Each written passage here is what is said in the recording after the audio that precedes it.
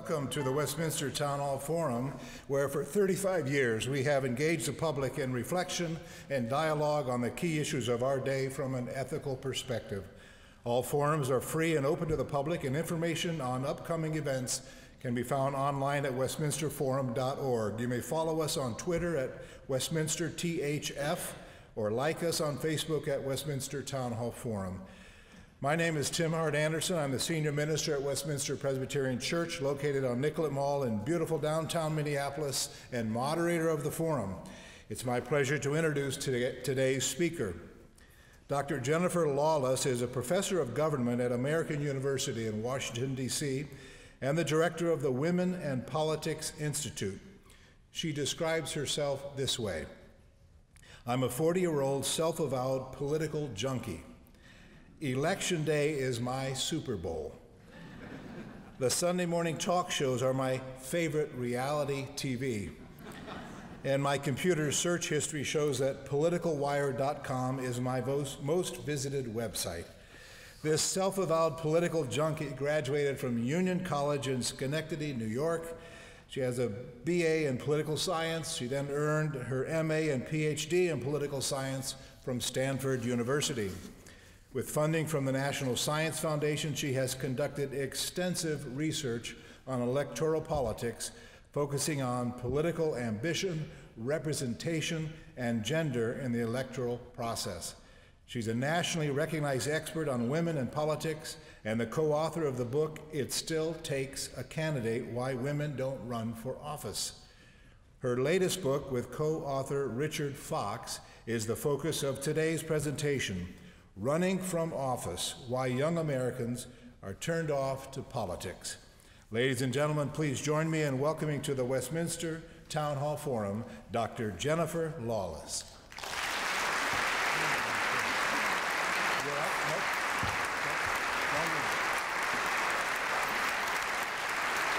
Thank you. Cockroaches, head lice, colonoscopies, used car salesmen, traffic jams, root canals, and Donald Trump. What do all of these things have in common? They're far more popular than the United States Congress. It's true. In head-to-head matchups, a national random sample of Americans said that they find the charming things that I just mentioned far more appealing than their representatives in Washington, D.C. Now, the House and Senate might take solace in knowing that they rated a little bit higher than playground bullies, North Korea, and meth labs, but to be perfectly honest, the margins were quite close. It's not just cute little polls that find this to be the case, though. The political climate has culminated in the most negative attitudes toward Congress that we've ever seen. The advent of modern polling doesn't even know what to do with these numbers. Not 1 in 5 voters trusts the government to do what's right. Congressional approval hovers at around 10%, and Senator John McCain even joked that Congress is down to paid staffers and blood relatives approving of the job they do. For decades, pollsters have also found that although people have never been in love with Congress, they at least support their own incumbents. But in 2014, that ironclad reality was turned on its head too. Last year, 60% of voters said that they supported replacing the entire Congress, including their own incumbent. And roughly half of people said that if we were to replace the entire Congress with random people walking down the street, they would probably do a better job. It's hard to find any evidence of people that think Washington is doing what's right now.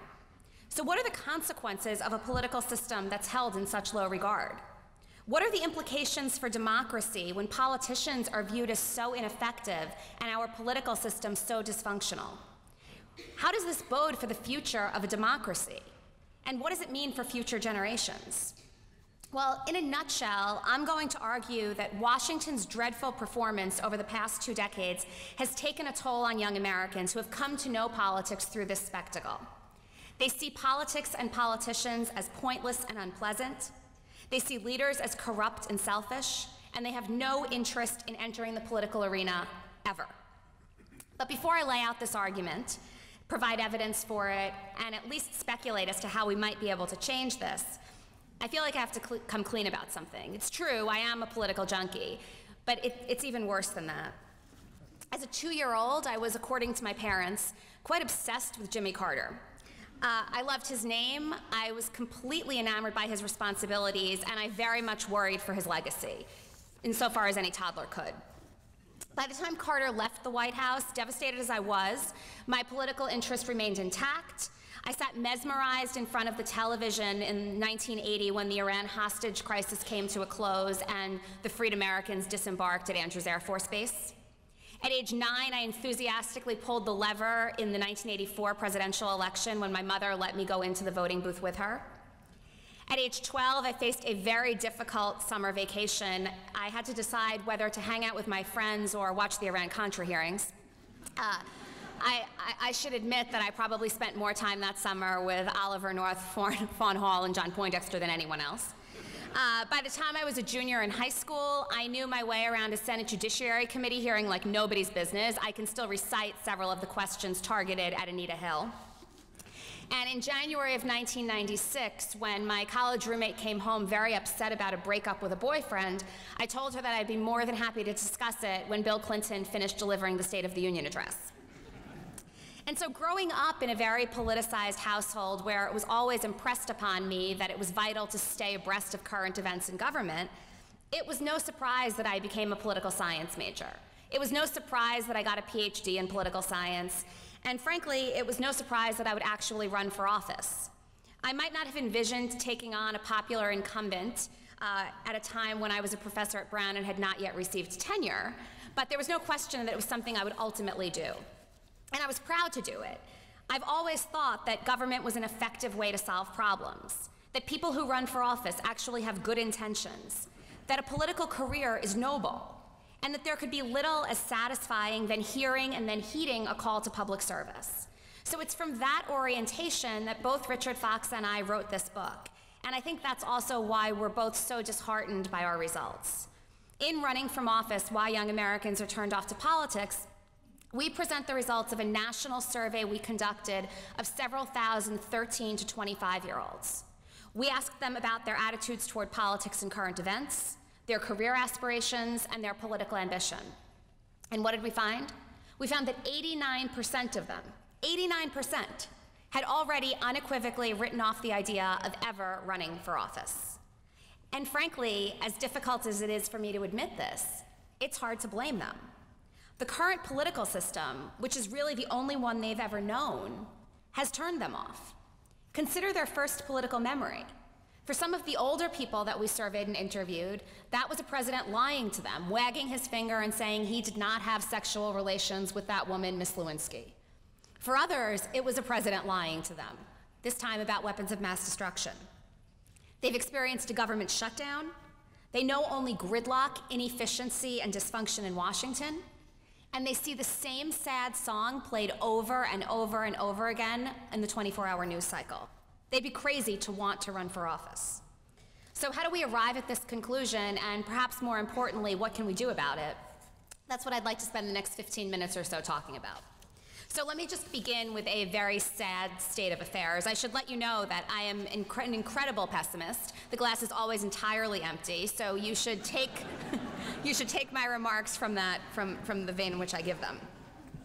Okay, so in October of 2012, right in the heat of the presidential election, we conducted a national survey of 4,200 high school and college students. So these were young people around the country. We asked them about their political attitudes and aspirations. The following summer, we did hour-long phone interviews with a random sample of 115 of them. And what I'm going to demonstrate to you is that no matter how we ask the question and no matter how we analyze the data, the story is the same. Today's young people have virtually no interest in running for office. So we began by asking, have you ever thought that someday when you're older, you might be interested in running for office? 89% said no. 11% said it was something that had at least occurred to them from time to time. We said, okay, even if it's never occurred to you, think about it right now. Would you consider running for office in the future? 93% said no. We then thought, okay, this is a problem, but it's because these are abstract questions that we're asking. So we presented young people with a couple of scenarios. First, we said to them, if the following jobs all paid the same amount of money, which would you most like to be? And they could choose among a business owner, a teacher, a mayor of their town, or a salesperson. Mayor of their town came in a distant third, almost tied with salesperson. We then presented them with another set of options. Again, assuming that these jobs all paid the same amount of money, what would you most like to be? A lawyer, a business executive, a high school principal, which frankly I think is the worst job in the world, or a member of Congress. Member of Congress came in dead last, and it wasn't even close. And then we asked them about 20 different jobs, from lawyer to teacher to journalist to doctor to nurse to electrician. We presented them with a list of 20 jobs that included 3 political positions. And we said, check off any that you might ever be interested in thinking about doing. So this is a very, very low bar, and they could check off as many as they wanted. And out of these 20, mayor, member of Congress, and president of the United States placed 17th, 18th, and 19th on the list. The only thing that was less appealing was an electrician. The next book will be about why young people don't want to be electricians. And then in a final attempt to get at young people's attitudes toward running for office, we asked them to tell us in their own words what they thought about it. And let me just read you 3 quotes. This is from Charlotte, a high school junior from Texas. People in politics, they're squirrely. They say they're going to do something, but they don't do it. I don't want to be part of that. Thornton, a college senior from New York. I'm going into farming. Politics is for people who like to bang their heads against the wall. I'd rather milk cows than run for office. And Franklin, a college sophomore from Iowa. By the time you're done with politics, your hair has turned gray. I want to keep my hair not gray. I'd never run for office. So it's hard to imagine more consistent evidence of the fact that this generation, high school and college students today, can think of little that is more unappealing than entering the electoral arena as a candidate. Now, identifying this lack of interest in running for office is one thing, understanding its roots is another. And essentially, our argument is that the daily lives of young people don't involve politics. And it's not because they're tuned out. It's worse than that. This is not just some naive lack of exposure to what's going on in the world. It's that they are consciously making an effort not to be engaged because they're so turned off.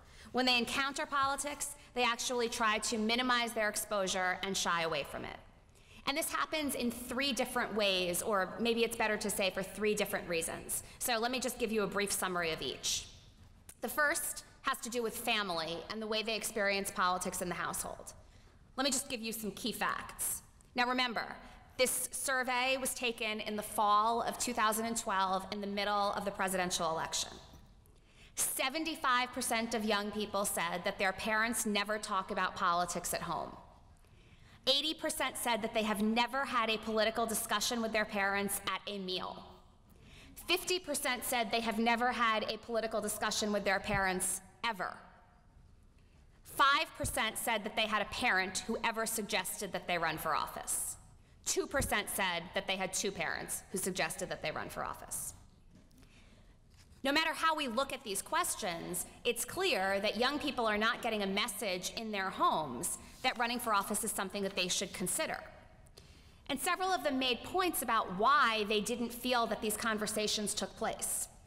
David, a college freshman, said, for example, "In my family, we don't talk about political stuff. Washington and politicians are miserable. They're terrible and a million miles away. Why should we bother with that?" Jane, a high school junior, "My parents never wanted to talk about government stuff. They still don't. And when it does come up, they quickly say that the system is too broken to pay attention to. It's not worth our time."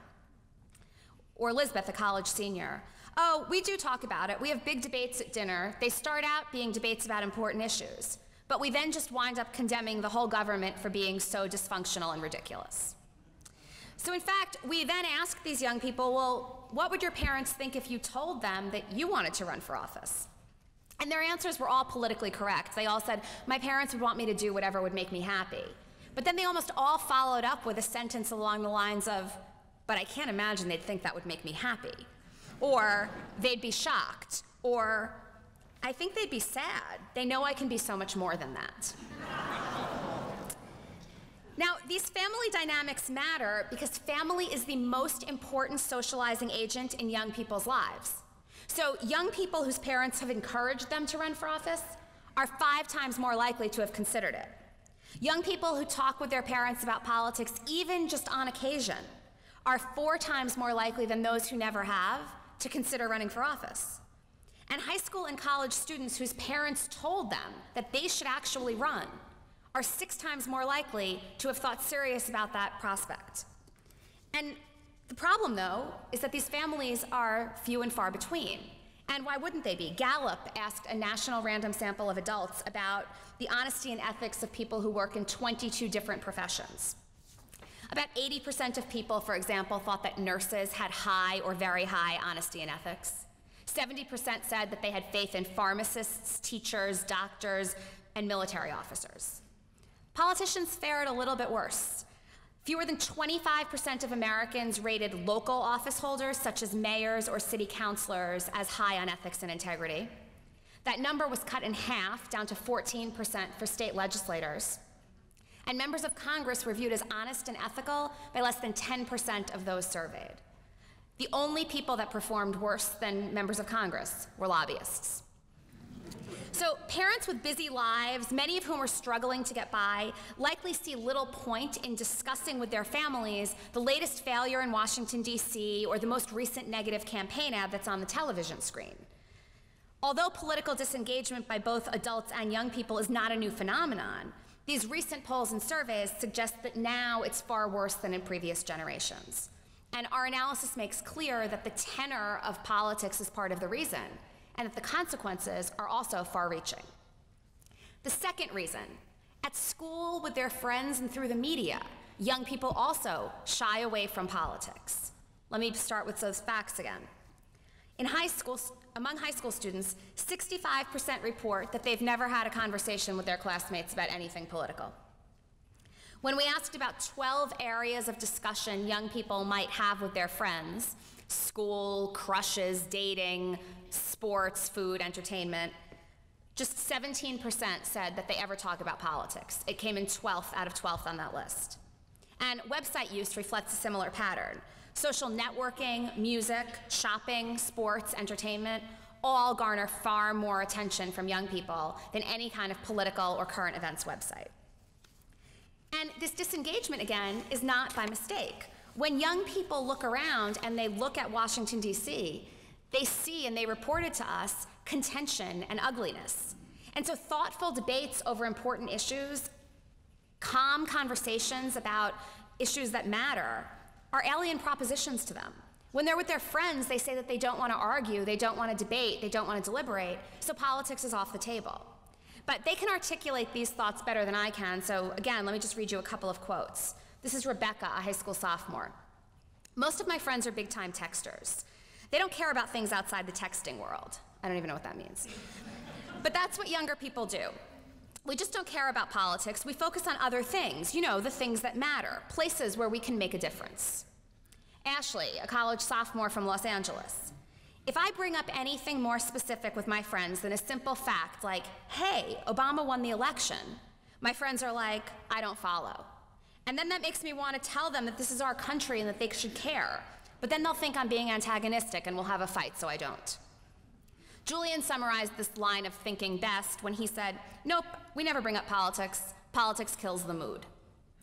So it's hard to argue with this perception. We live in a time when all national news, almost all national news about politics, is negative and combative in tone. It's almost as though there's no place for thoughtful journalism or positive news coverage. And when media outlets aren't highlighting Washington's inability to get the job done, they're featuring political coverage that often amounts to partisans on both sides of the aisle predictably bashing one another. Fox News regularly treats its audiences to hyperbolic presentations of stories about Barack Obama's failures, and its liberal counterpart, MSNBC, gleefully airs an endless array of stories lambasting the Republican-controlled House of Representatives. And then it's the next day, and we see the exact same thing. And it's not only television that presents politics as ineffective. Late-night comedians reinforce these messages. Jon Stewart described Congress this way. I'm not saying Congress is bad at its job. I'm just saying that this Congress is equivalent to a skunk with its head in a jar of Skippy peanut butter. When the Republicans held their 33rd vote to repeal the Affordable Care Act, then Late Night and Now Tonight show Jimmy Fallon said this: "It was mostly a symbolic vote that accomplished nothing, or as Congress calls that, a vote." So young people's exposure to politics and current events does tell us that they're not fully aware of what's going on in the world, and that's awful, and it's terrible, but it also demonstrates that they have very little incentive to garner the kind of information that would make them more informed consumers. Again, though, those few young people who do talk about politics with their friends, who do surf the web and find political websites, who do follow news regularly, are on average about 6 times more likely to say that they might be interested in running for office. And then the third basic reason that young people move away from politics is because of the politicians. In general, yuck is the word that kept coming up over and over and over again. Again, the facts. 6 out of 7 high school and college students do not think that politicians are at all interested in helping people. 4 out of 5 do not think that they are smart or hardworking. And young people were far more likely to describe politicians as dishonest than honest, corrupt than good-natured, and selfish than selfless.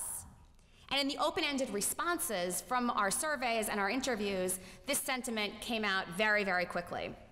Some of their perceptions were actually amusingly inaccurate. So one young man, for example, said that he was concerned about the people on Capitol Hill. From what I understand, he told us, most members of Congress have a criminal record. Another bemoaned the fact that most members of Congress have been there for more than 50 years. He thinks it's time for some change. But more prevalent than these factually inaccurate statements were general sentiments where young people think of politicians as self-interested liars who are further corrupted by the system. Most politicians are hypocrites, said a college sophomore. They're two-faced. They say one thing to get elected, and then they turn around and do what's best in their own interest. They seem like they're usually out for themselves. Politicians have to lie all the time. That's just what politicians do. Politicians suck. In my opinion, I don't know how to put it exactly. Well, yes, I do. Politicians are just liars. Sometimes it sounds like they're lying all the time. Politicians, it's not good. The people themselves probably started out good at the beginning, but then they had to sell out if they wanted to get anything done, and then they don't seem so good anymore.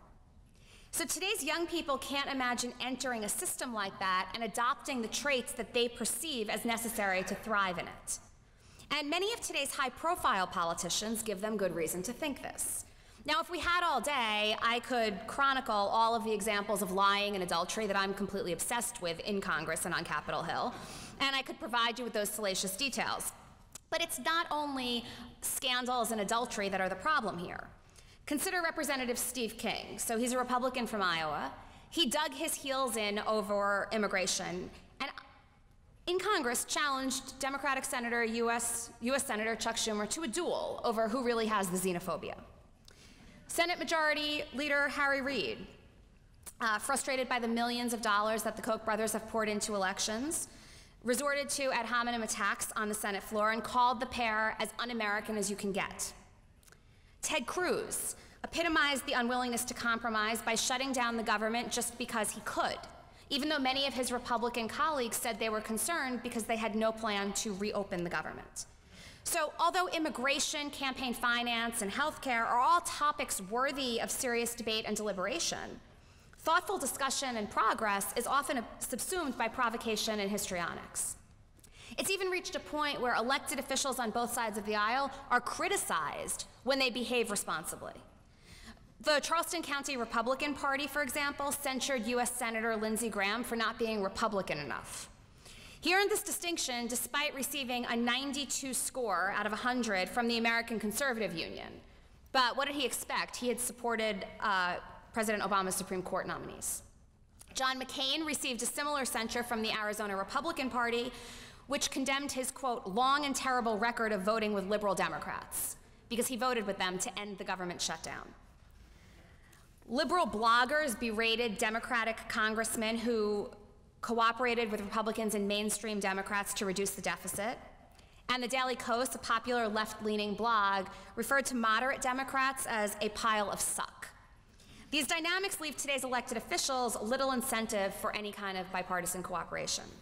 Now, I know, in this day and age, it's very easy to eye roll or yawn or gloss over when we see stories of politicians behaving badly. But it doesn't mean that public policy doesn't suffer when elected officials can't work together. And it doesn't inoculate citizens from developing political attitudes based on this behavior. Unfortunately, what this means is that the small percentage of high school and college students who view contemporary political leaders favorably, that's a tiny fraction, they're the only ones that are interested in running for office themselves. So what can we do about this? I told you, I've painted a bleak picture. But our political system is built on the premise that people will rise up and run for office. We have more than 500,000 elective positions in this country. So if the best and the brightest of future generations can think of nothing more unappealing than heeding the call to public service, that obviously compromises the quality of US democracy. But there is good news. There is a little bit of a silver lining. When we asked young people their goals for the future, almost 80% said that they cared very much about improving the community and improving society. This was right up there with achieving professional success, getting married, and having children. They want to make the world a better place. They just don't see running for office and serving in our political institutions as a way to do that. So how do we change those minds? There are no easy answers, and the two recommendations that I'm going to quickly propose are not magic bullets. But they try to build on our findings that increasing young people's exposure to politics could actually go a long way toward generating interest in running for office. We know that the more you see, the more likely you are to find something that's somewhat appealing. Now, it's tricky because that also means that you need to wade through a lot of muck to find an elected official that you think inspires you, to find an example of politicians in a community getting things done. But if you're willing to wade through that muck, you might find a diamond, or whatever appropriate metaphor I should have used there. So let me just conclude today with two of the 5 reasons we lay out in the book, 2 of the 5 recommendations we lay out in the book. And I'm only going to focus on 2 because you have to buy the book to find out about the other 3. So one what we think pretty easy suggestion is to make political aptitude part of the college admissions process. The primary goal for most 12 to 17-year-olds is to attend college. 85% of the high school students we surveyed said that that was their most immediate goal. But it's entirely possible right now to apply to colleges, even the most prestigious ones, and know absolutely nothing about politics or current events. You can't find Iraq on a map? That's okay. We've only been there for a little more than a decade.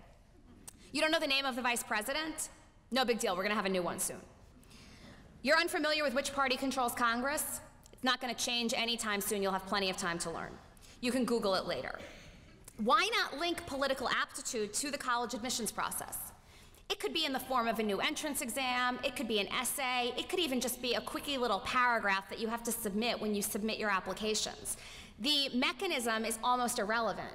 What would be required is letting people know that in order for their application to be taken seriously, they need to be able to articulate, even briefly, some kind of problem, some kind of concern, some kind of issue that they care about.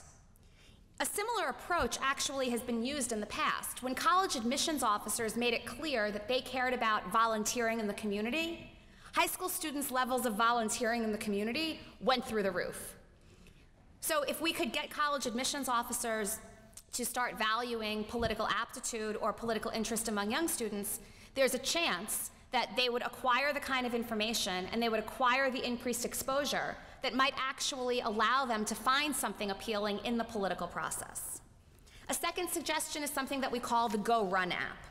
Whether we like it or not, we live in the era of the app, right? You can upload photos, request an Uber, find cheap airline tickets, go to a Mexican restaurant, listen to music, do whatever you want to do with the simple touch of an app. And young people do.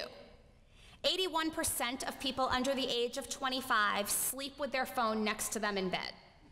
74% reach for their smartphone as the first thing they do in the morning, and 97% of teens report regularly using phones and smartphones in the bathroom. So there's clearly no activity, no time of day, and no location that is out of bounds for smartphone use, as disgusting as some of those might be. So let's take advantage of this digital world by creating an app that makes it very easy to find out how to run for office, what positions exist, and what those responsibilities are. Surprisingly, it's quite difficult right now to find out. I mentioned that there are 500,000 elective offices. There is no clearinghouse or database that houses information about what those offices are, what the requirements to run are, what the responsibilities are, or how you even file to get on the ballot. This app would allow users to enter an address, and they would find out every elected position that represents that residence, from President of the United States all the way down to dog catcher. Figuring out how to become a candidate would literally be at your fingertips. Educators could clearly incorporate this into their curricula. And young people who are even the least bit curious about how to run for office would not have to engage in a fact-finding mission. They might even find it somewhat amusing to just type in random addresses and find out what the opportunities are. This easy-to-access information would also showcase that these hundreds of thousands of offices are not at all like what goes on in Washington, D.C. We could chip away at that national lens through which people assess the political system. So at the end of the day, there's no question, our political system has done a number on young people. It's turned them off to the idea of running for office, it's discouraged them from aspiring to be political leaders, and it's alienated them from even thinking about a career in politics. Steering a new course will be difficult, and we have to be creative, but it's the only choice we have. And we will be. But I would be remiss not also to implore politicians to think seriously about the way that they do business. When our elected officials cheer failed policies, shut down the government, accuse their opponents of trying to destroy the country, and refuse to do their jobs, they engage in more than hyperbole. They damage more than the public's short-term trust in government. They undermine, in the long term, the future generation's interest and faith in the system and their aspirations to be part of it. They make it less likely, in other words, that parents will drill politicians' names into their toddlers' heads, that those toddlers will become politically interested teenagers, politically active young adults, and middle-aged political candidates. People always ask me if I'm happy that I lost my election. Do I feel like I dodged a bullet? Why would I want to be in Washington? I can honestly tell you that there is nothing I would rather be than in Washington. Oh, except here with you right now, of course. There was no bullet to dodge. I still think that politics is noble. I still think that heeding that call to public service is the best thing that we can do. The goal for the future is to make sure that I'm not the anomaly. Thank you.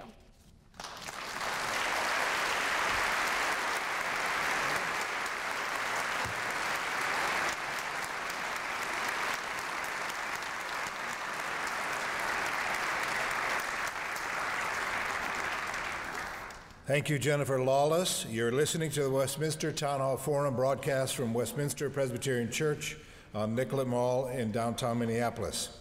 My name is Tim Hart Anderson. I'm the senior minister of Westminster Presbyterian Church and moderator of the forum. Our speaker today is Jennifer Lawless, professor of government at American University and author of the book, Running from Office: Why Young Americans Are Turned Off to Politics. While the ushers collect questions from the in-house audience, I want to thank again the co-sponsors of today's forum, Hennepin County Library with funding from the Minnesota Arts and Cultural Heritage Fund, and the online news source MinnPost. Those following on Twitter may tweet questions to us, and we're especially interested in questions from the students from Fridley High School who are here in the audience with us today. I'd like to invite the radio audience to join us at Westminster Church for our next forum on Thursday, November 19 at noon, when foreign policy expert Andrew Basovich will explore the topic, The Indispensable Nation, America and the Middle East. Our events are free and open to all, and further information can be found at our website, westminsterforum.org. And now, Dr. Lawless, if you would return to the pulpit, I will present the questions from our audience. First question has to do with slicing the data that you've received. Do you see any variation from, say, white students and students of color in the material that you've looked up? All of the data that I gave you obviously were at the aggregate level, and there was some variation. White students were actually a little bit less likely than African Americans and Latinos to say that they were interested in running for office. Christian evangelicals were a little bit more likely to say that they were interested. And among the college students, women were less likely than men to say that they were interested. And although this variation is important, it's still hovering around this general 90% baseline of no interest whatsoever. So it's not like these results are being driven by one small group of people that are particularly turned off. North or south, east or west, high school or college, men or women, cross race, cross ethnicity, across religious affiliation, young people are turned off to politics. Many of us have been watching the debates in the primaries for both Republican and Democrat presidential candidates. Do you think those debates are doing much to change the attitude of young people toward politics? And can you be specific? I think these debates are reinforcing every single word I just talked about.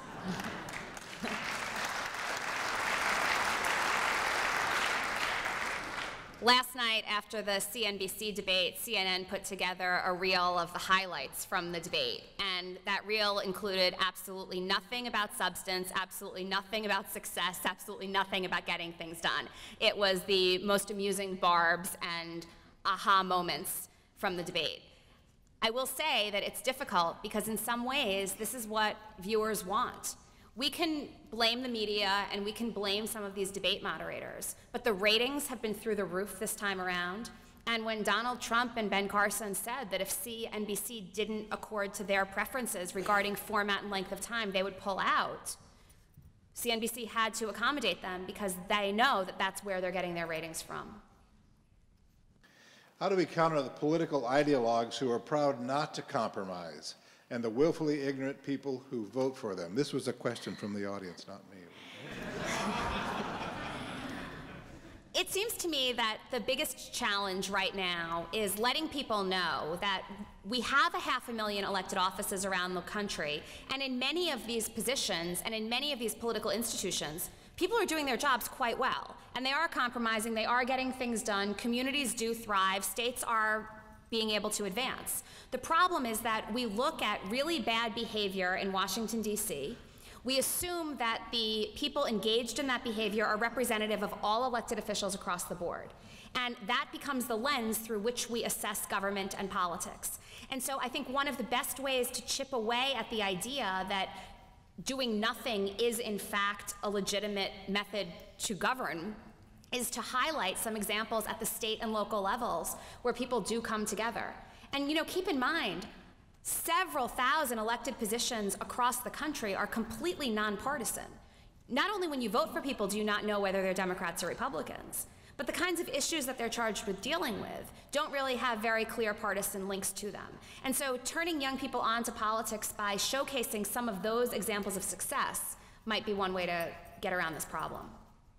Who benefits from the turnoff of young people to politics? I don't think anyone does.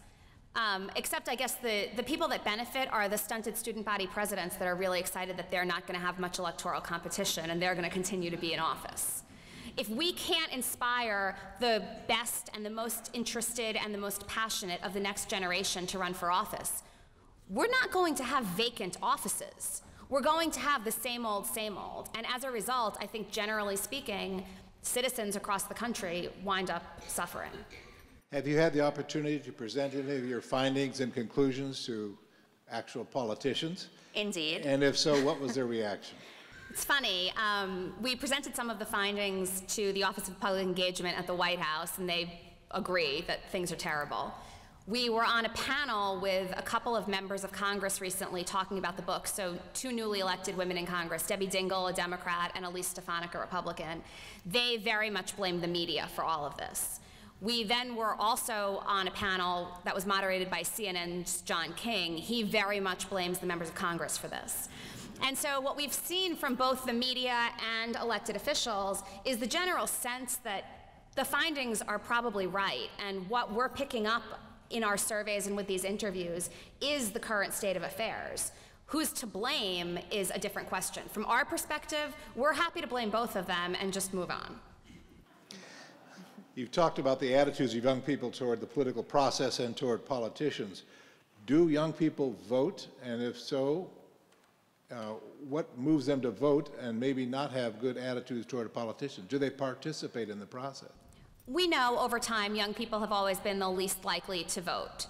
Voter turnout in general is nothing to praise ourselves about in this country, and for young people, it's even lower. But that is the one area where we do seem to have seen at least sustained levels of engagement. And it was the one area where when we asked young people about any political activity they have experienced in their homes, they did say, about a third of them said that they remember going to vote with their parents or their parents voting themselves. So that's the one area where there does still seem to be this civic duty attached to it. But that's where messages of civic engagement and political engagement tend to end. And so whatever is motivating them to vote is not sufficient to motivate them to increase their exposure to politics more broadly. This is from a student in the audience. As a participant in the Minnesota Youth in Government Model Assembly Program, a 1,600 student-strong mock Minnesota legislature, what do you have to say to and about students who are actively involved in politics and have even run for mock office already? That's the best thing that you can possibly do. So we know that if you are involved in political extracurricular activities, either in high school or college, you're far more likely to develop the political bug and sustain it through life.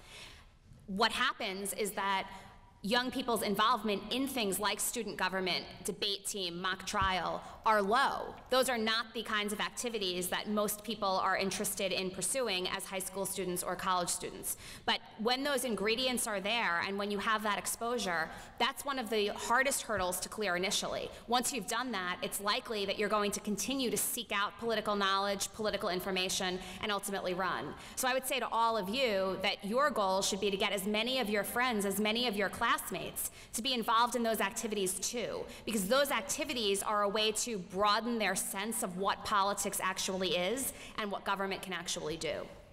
Another question from a student in the audience. You addressed encouragement of interest in politics in the home. What can be done in schools to encourage interest? When I had mentioned that almost no parents regularly sustained encouragement among their children to run, the parent numbers were actually the highest. Teachers, coaches, and other mentors are even less likely to encourage their best and brightest students to run for office, in part because it's not a noble profession. So if you think these kids have the opportunity to really achieve, you're going to think about directing them into places where they might actually achieve. The best thing that we can do is encourage teachers and encourage coaches and mentors to start thinking about politics and to start thinking about electoral office as a path that should at least be on the radar screen in the future. Because if you receive that encouragement to run, it doesn't matter the source. That plants the seed, and it's something that you think about later in life. We have several questions coming in through the internet focusing on the costs of running a political campaign. Is that turning off young people? Did the decision of Citizens United make a difference to them? You know, I wish it did, because that would suggest that they knew what Citizens United was. You know, a lot of adults that have previously been politically interested say that the fact that the typical congressional race now costs well over $1 million, or that super PACs have invaded our political process, makes them decide they're not going to throw their hat into the ring. The young people that we surveyed and interviewed were not thinking about the nuts and bolts involved in a campaign. They weren't thinking about the rigors of withstanding, you know, an 18-month race or taking on an incumbent or anything like that. They just had this knee-jerk, visceral, blech reaction to the idea of being involved in politics. And so it's not like there's any public policy that's keeping them out. It's the general way that business is conducted. Is there a country that the U.S. should look to for effective ways to engage voters, especially young voters? You know, political cultures vary so much. We're never going to be a country that has mandatory voting, right? We're never going to send people fines because they didn't show up and vote on Election Day.